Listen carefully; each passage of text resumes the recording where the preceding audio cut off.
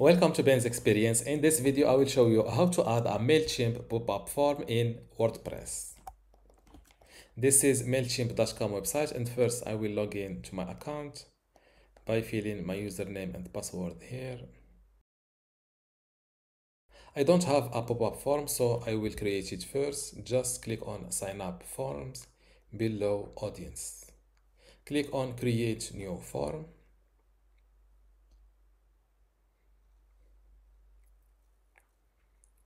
Select pop-up form. Give your pop-up form a name, for example, pop-up form. Select your audience from this list. In this account, I only have this single audience, and click on Begin button.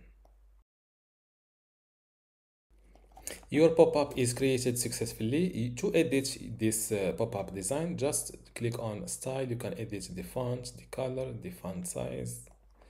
You can also edit the layout. This is the layouts available.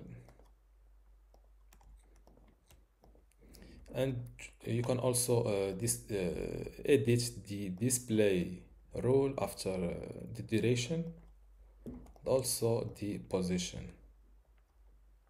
And don't show again for 5 days. This is the mobile preview. You can also check the desktop preview from here. And this is the success message. You can edit it just like that. To preview your pop-up live, this is it. This is the desktop version. Let's check the mobile version. Exit preview, click on discontinue button. Now fill in your website domain. This is my website's domain. Check the box next to I accept the additional terms for connected websites. Now you need to add some code to the head section of your website. Just copy this code, go back to your website. In my case, it's a WordPress website, so I will install a plugin to add this code to the header section or to the head section.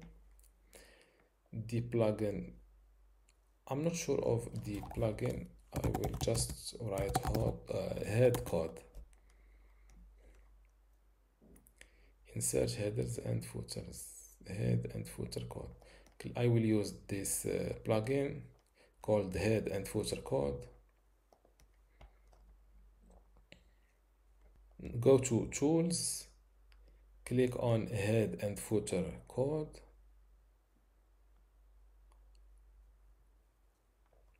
And here paste the code just like that. I will use my keyboard. Save changes.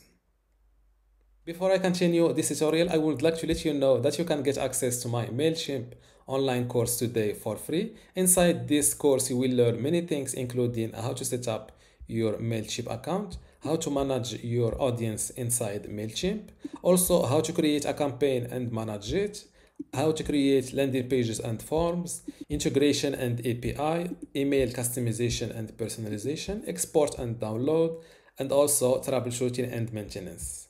To get all of this today for free, plus these online courses in my university, all you need to do is to go to university.bensexperience.com, link in the description. Without any further ado, let's continue our tutorial.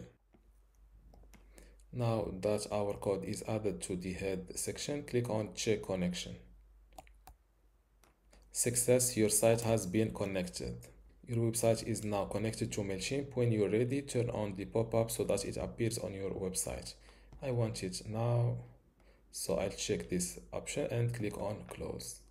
Now let's verify my website live.